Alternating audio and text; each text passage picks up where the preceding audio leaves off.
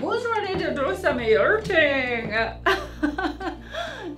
Welcome to my yurt, guys. I am in Cloudland Canyon State Park in northwestern Georgia right now, and tonight I'm staying in this gorgeous yurt. If you love travel, nature, and the outdoors, then make sure you hit that subscribe button, turn on those bell notifications, and get ready for adventure. There are 10 of these here in this awesome state park, $100 a night, and they actually sleep 6. So it's a really great place for you to do some glamping if you're not really wanting to do tent camping. But whichever you choose, there's all the options here at the state park. You can tent camp, you can bring your RV, you can even stay in one of these yurts or in a little rented cabin as well. But this state park, I've heard so many great things about. There's some waterfalls here that are supposed to be incredible. So I'm really excited to be staying here in the park to get first morning access to some of the trails here. There's obviously not a restaurant here at the campground, so I did bring dinner tonight. I actually just made a little rice bowl at home this morning and packed that, and I'm gonna eat that tonight. So lots of healthy stuff: rice, edamame, beets, tomatoes, and a couple other vegetables in there, and brought a little wine. I will say, if you're staying here, definitely bring some sanitizer and bring some cleaning wipes as well. I wiped down the doors and the table when I got in, and I will say they weren't exactly very clean. You'll also need to bring like your own bedding, so a sleeping bag, a bottom sheet, and a pillow.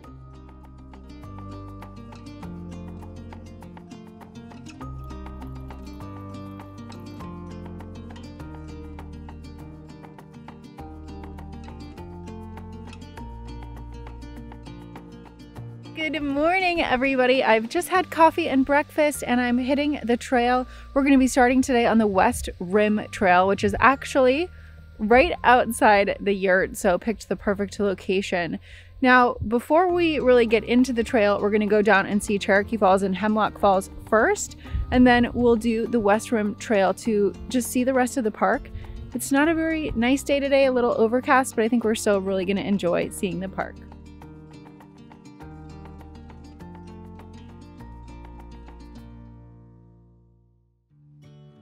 One of the other things this park is really well known for is its caves. And this is just a teeny tiny little one here on the trail down to the waterfalls. But there's also some caves that you can crawl in and go explore in another part of the park. So that's one of the other activities that you can do here in the park. You can also mountain bike and fish, and obviously just camp and hang out in your RV as well.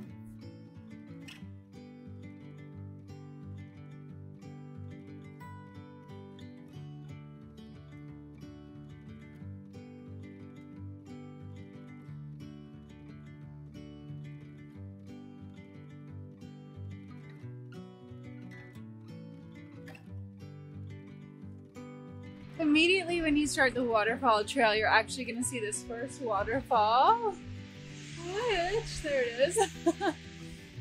And if you don't want to do all the stairs that you're going to have to go back up on this trail, you can actually do the overlook trail, which goes on the top of this bridge and takes you to viewpoints where you can see the tops of the falls. We're going to keep going and get to the bottom of the waterfalls here, which is about 1.8 miles round trip in total for these two waterfalls. And then we'll head back on the West Rim Trail.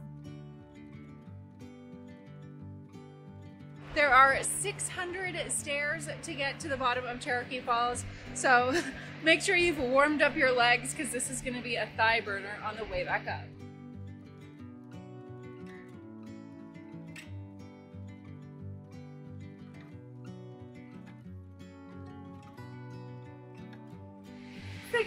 Stairs!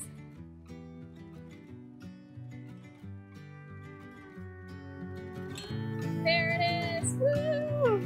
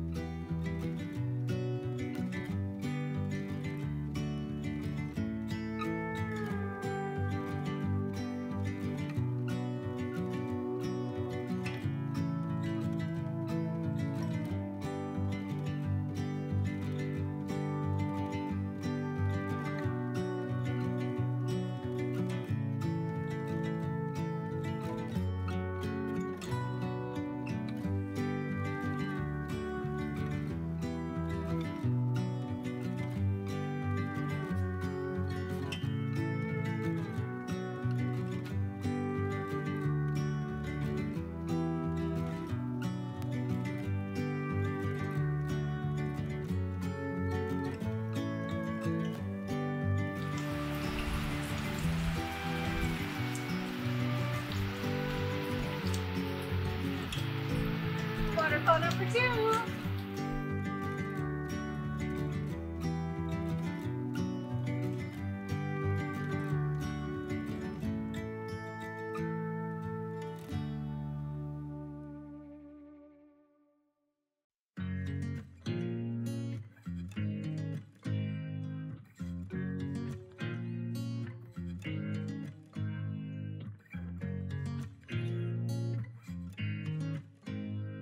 Here come all those stairs.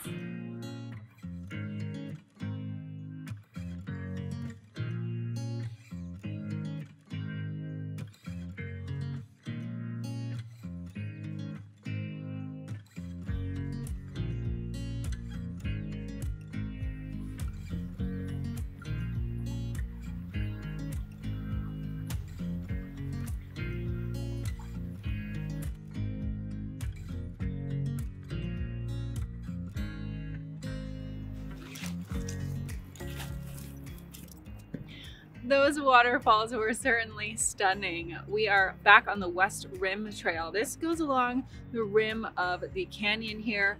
There's actually about 1,000-foot gorge down below us where we just saw Cherokee and Hemlock Falls. And if you guys look across here, you can actually see that overlook trail and the main trailhead where that begins. If you don't want to do one of these longer trails, you can actually just park over there. You can come look over the edge there into the gorge, see the waterfalls, and get some pretty stunning views here. I've seen a lot of birds as well, so lots of beautiful wildlife to explore here as well. This trail is a little over 4 miles round trip, so I am going to stop here, take some pictures, and then we'll continue on the trail.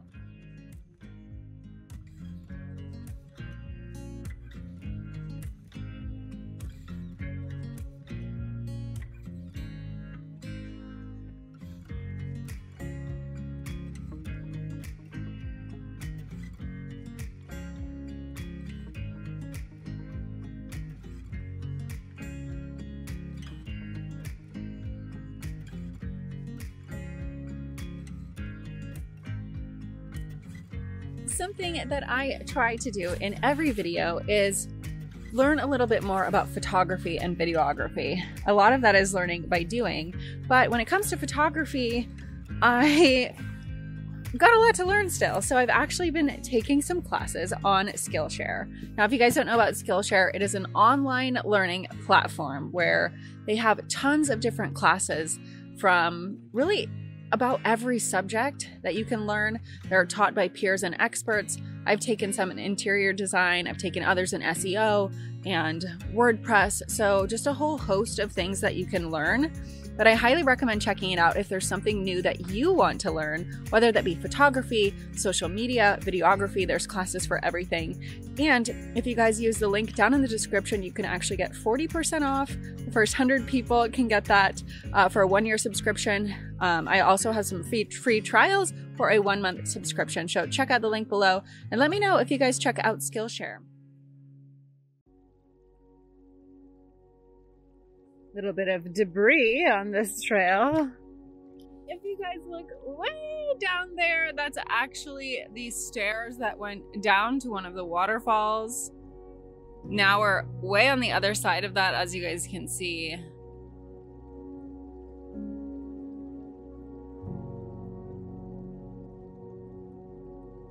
If you're looking for a little bit more creature comforts than a yurt or a campsite, as I said last night, there are cabins to rent right here.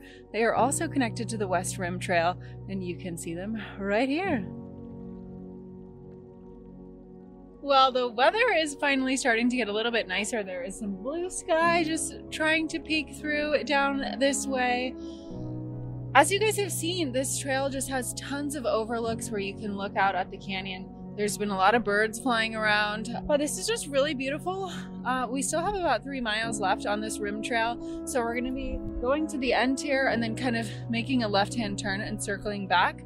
It is a loop trail, so we will be seeing different things along the entire trail, and so far I'm really enjoying it.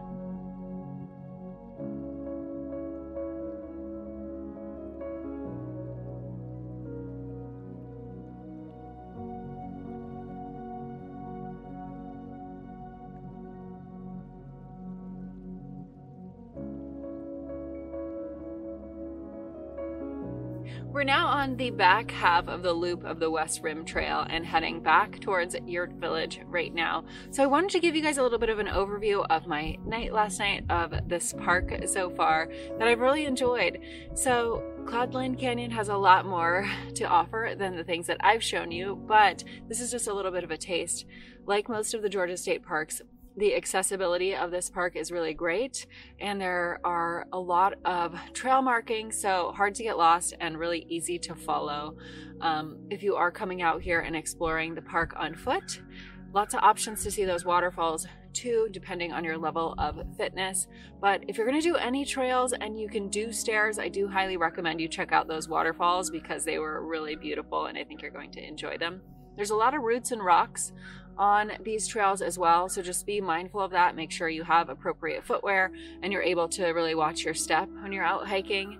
And you know, as far as last night in the yurt, I really enjoyed it. I didn't get that great of a night's sleep, but I've actually been working nights this week, so my sleep schedule is a little bit off. And I will just say about the cleanliness of the yurts, as I said last night, would definitely bring some cleaning supplies with you. Make sure you have a bottom sheet or some sort of blanket to throw over the mattresses as well, because it's not kept very clean. I'm not sure if that's the way it normally is, if they keep it kind of like a trail hut where it's you clean it when you leave and that's the best that it gets. So I'm definitely going to inquire with the park on my way out. And just so you know as well, it is $5 to enter the park. And, you know, make sure when you're hiking in here, when you're staying in any of the accommodations here, that you leave no trace.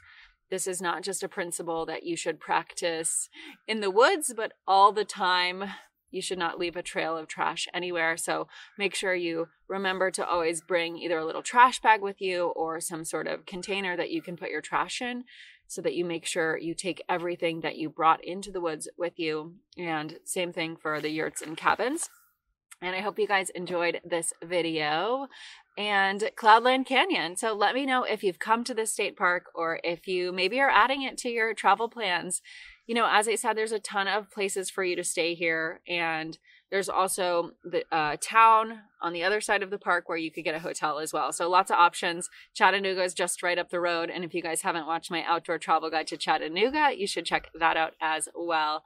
I will see you guys on the trail very soon. Make sure you hit that subscribe button if you're new here. Give this video a thumbs up. And don't forget to turn on those notifications as well so you can find out when I post a new video.